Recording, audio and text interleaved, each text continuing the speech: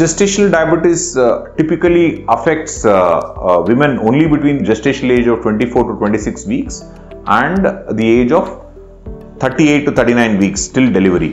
So soon after delivery, the gestational diabetes reverses in almost all of the patients. In a small minority, it may continue or persist as type 2 diabetes, but in the vast majority of subjects with gestational diabetes, the gestational diabetes kind of remits soon after delivery.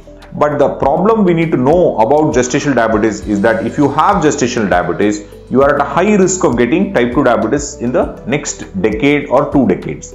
So if you are diagnosed with gestational diabetes, say in January of 2022, and you have a baby in say March or April of 2022, your risk of getting diabetes over the next decade, say till April 2032, will be 50%. There is a 1 in 2 chance of getting diabetes unless you continue to do the diet and exercise what you were taught during your diagnosis of gestational diabetes and treatment of gestational diabetes. So you need to be all the time careful in order to avoid a diagnosis of diabetes and prevent diabetes from occurring early in your life.